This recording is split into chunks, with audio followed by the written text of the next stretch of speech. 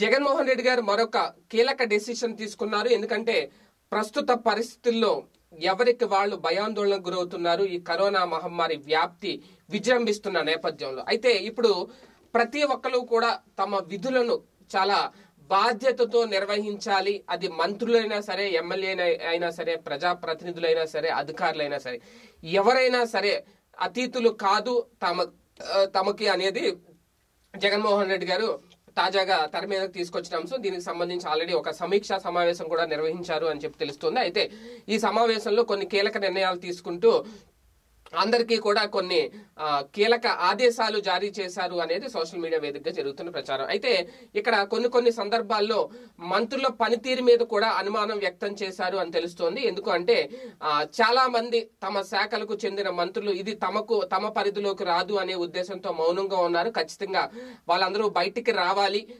వాళ్ళందరూ బయటికి వచ్చి ప్రజలు భయాందోళనకు గురి కాకుండా వాళ్లలో ఆత్మస్థైర్యం పెంపొందేలాగా చర్యలు తీసుకోవాలి, ప్రభుత్వం మీ వెనకాల ఉంది అనే భరోసా కల్పించాలి అంటూ మంత్రులకు, ఎమ్మెల్యేలకు కొన్ని కీలక సూచనలు చేశారు జగన్మోహన్ రెడ్డి గారు అనేది ప్రధానంగా తెలుస్తోంది. ఎందుకంటే చాలా చోట్ల ఆంధ్రప్రదేశ్ లో ప్రధానంగా ఈ రోజుకి కేసులు పెరుగుతున్న నేపథ్యంలో పాజిటివ్ కేసులు ఒక్కొక్కరు భయాందోళనకు గురవుతున్నారు. వాళ్లలో భయం పోగొట్టాలి అంటే ప్రభుత్వం మీకు అండగా మేమున్నాము అని చెప్పి ఒక భరోసా కల్పించాలి అంటే ఒక్క అధికారుల వల్లే సాధ్యం కాదు. ప్రజాప్రతినిధులు కూడా బయటికి రావాలి. తమ ప్రాంతాల్లో, తమ జిల్లాల్లో, తమ ఏరియాల్లో అయినా సరే ప్రతి ఒక్క మంత్రి కూడా బయటికి వచ్చి తమకు అండగా నిలబడితే ప్రజల్లో కూడా ఒక ధైర్యం ఉంటుంది, ఒక మానసిక ధైర్యం నింపిన వాళ్ళు అవుతారు అనేది ప్రధానంగా మంత్రులకు ఇచ్చిన సూచన. అలాగే అధికారులు కూడా, ఒక పోలీస్ అధికారులనే కాదు, రెవెన్యూ డిపార్ట్మెంట్, మిగిలిన అందరు అధికారులతో కూడా, కలెక్టర్లు వీళ్ళందరితో కూడా జగన్మోహన్ రెడ్డి గారు మాట్లాడడం జరిగింది. వాళ్ళందరికీ కూడా పలు కీలక సూచనలు చేశారు అని తెలుస్తోంది.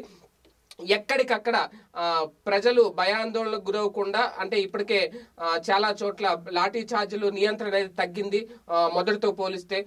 విభిన్న రీతుల్లో ప్రజలు లాక్డౌన్ కి సహకరించేలాగా పోలీసులు అటు అధికారులు కూడా కోరుతున్నారు.